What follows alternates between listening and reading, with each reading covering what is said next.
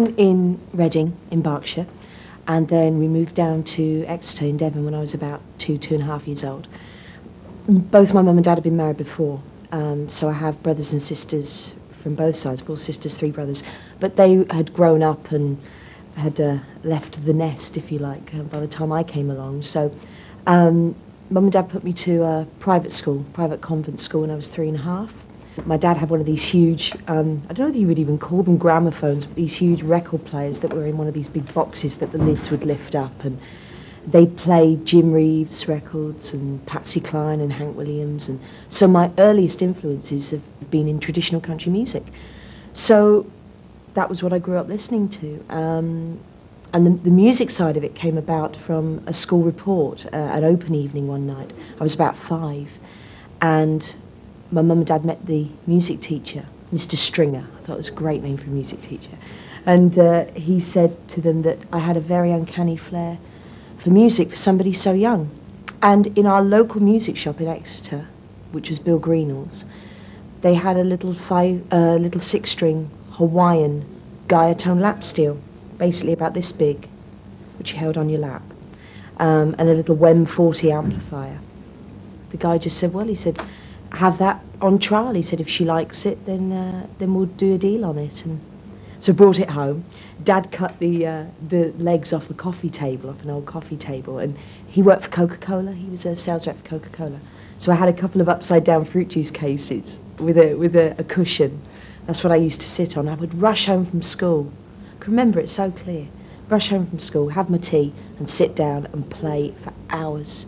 I used to get so excited about practicing, and it's really quite bizarre because from that age, you know, there hasn't been a day gone by in my life that music hasn't featured in it, and the one thing led on to the other. You know, I then went on to a bigger Hawaiian steel, and then eventually onto pedal steel guitar when I was 9 years old, because it was the natural progression, really.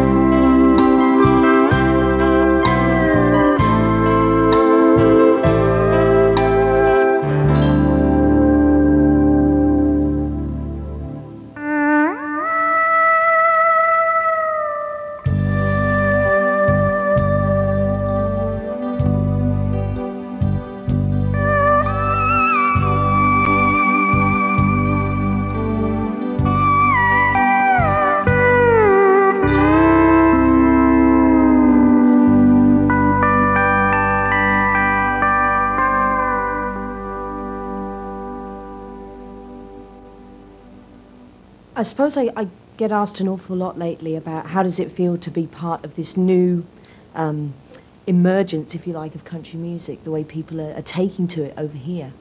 And you've got the traditionalists saying that it's losing all its all its values, you know, and what the music is really about. I don't believe that, because for me, you see, I think one of our biggest problems has been, as far as British country is concerned and as far as accepting country music in this country, is that we who are involved in it have been far too insular about it. You know, we haven't looked to the broader spectrum. And you get acts now like Leanne Rimes and Shania Twain and Garth Brooks coming over here with great tracks that make the mainstream pop charts. And let's face it, they're more bordering on soft rock than they are country. But at the same time, they're not losing that bit that sits them nicely also in the country music bag.